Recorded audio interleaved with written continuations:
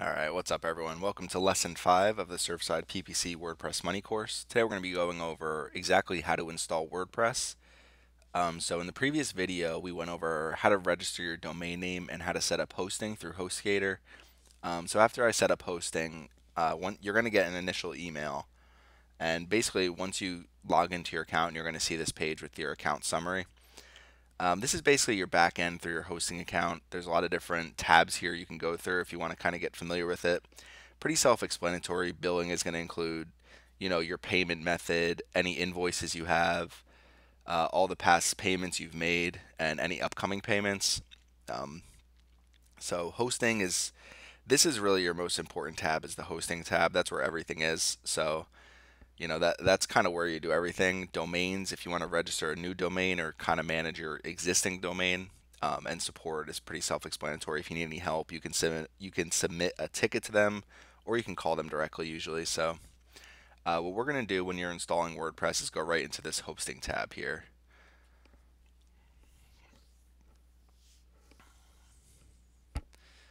So your hosting tab will basically include everything, in terms of your server, your files, your database.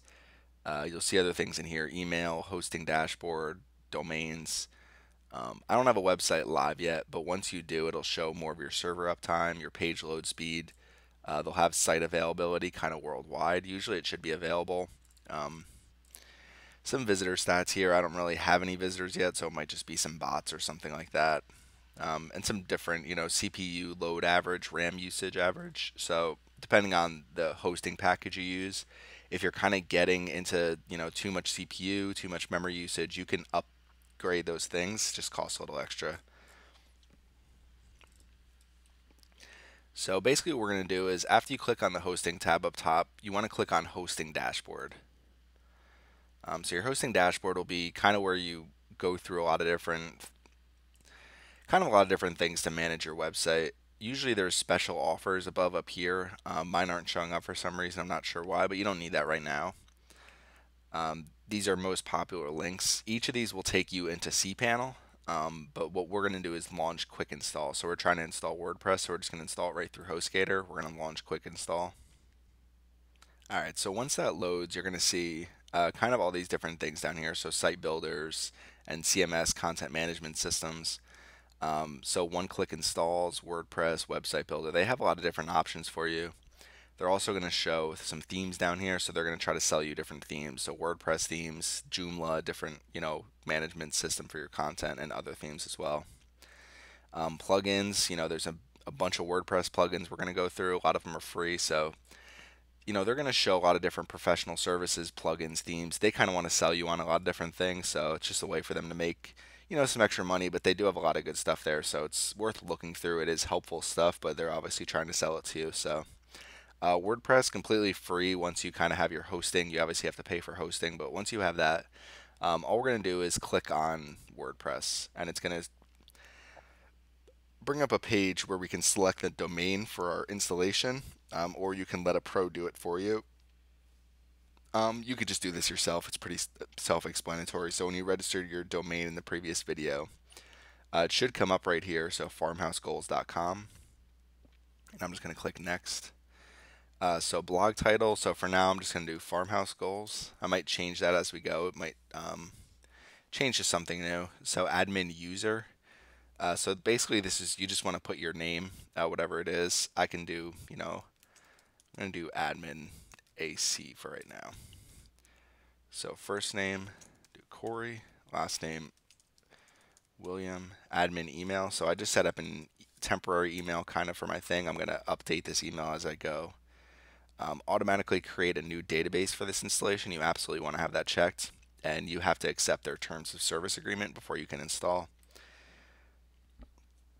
So once we click install, you'll see here overall website progress. WordPress is installing. We're just going to let it install for right now. Alright, so the installation is complete. They're going to send you, where it's installed to. So now it's what WordPress is installed on farmhousegoals.com. The username right now is adminac, and this is my temporary password. So all you have to do is click login. I'm going to copy that password too. So it's going to bring you up to this page here.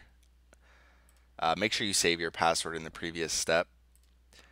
So my username is going to be admin AC, and we're going to log in.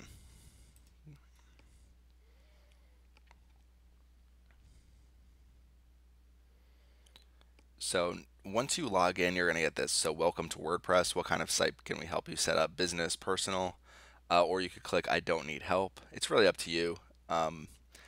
I'm going to consider mine a business website, so I'm going to click business. It's going to give you site title, farmhouse goals, site description. So I'm just going to do something quick here. This I might change this. So let's just do farmhouse decor, furniture, and more. So next step. So it's going to say, are you going to update your site with news or blog posts? Yes. So what should visitors see on your homepage? So I like to do a static welcome page. We're going to set that up eventually. Build a starter contact us page. No thanks. Then we're just going to do not now for connect your Jetpack profile. Jetpack is a good thing for analytics and there's a lot of different capabilities with Jetpack. It's something to look into, but we're not doing it right now. So you can add your business address if you have one. I'm just going to do not now. So install WooCommerce. We are going to do that, but I'm going to do that in a separate step. So basically now we're all set up. You can update your title and description, homepage layout, all these different things here if you want. But for now, let's just open our website and I'll show. Should have something listed here. So I didn't do any of this right now. This is just kind of the default installation they have. So farmhouse goals, you'll see the tagline we did here, decor, furniture, and more. This is my front page. There's obviously nothing on here yet. So we have WordPress completely installed. You'll see our backend here in the dashboard. Some updates already, some plugins. You can just click X here. And kind of your dashboard is here. There might be some, so this is kind of one of the big things. WordPress 4.8.2 is available. If they don't give you the most recent version of WordPress, sometimes they'll install the one previous. Just make sure you update it. You want to continuously update all these things, your plugins and WordPress. I'm obviously getting a ton of different warning messages up here. So you could just do, do not allow, kind of some different things up here. You can just X out a lot of these things. A lot of times they want reviews or they just want you to set up their initial plugin.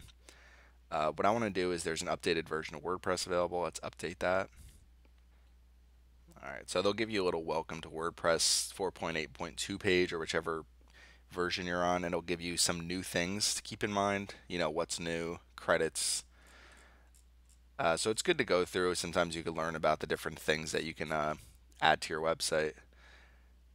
Now, the other thing I want to go through is updating our other plugins. So let's just go to Updates 5. If you ever see updates in here, you want to make sure that you're keeping all your plugins up to date, because without them, your website becomes more vulnerable to security issues. So these are the different, so we're just going to select all of them, just click update, and it's all automated. Let's see it down here. So once you see this message, all updates have been complete, you're all good to go. Let's just click home. And now we have basically our WordPress dashboard here. Going to get a lot of warning messages. And we'll close out of a lot of that stuff. Alright, so now you can see kind of we're at our dashboard. You can update this as you wish and remove things, add things. There's a lot of different things you could do with your dashboard, and that's basically it. So now we have WordPress all installed. Once you do this step, you should be ready for our next step, which is going to be ordering a logo and starting to set up your website. So thanks for joining us today, and make sure you subscribe for more video updates.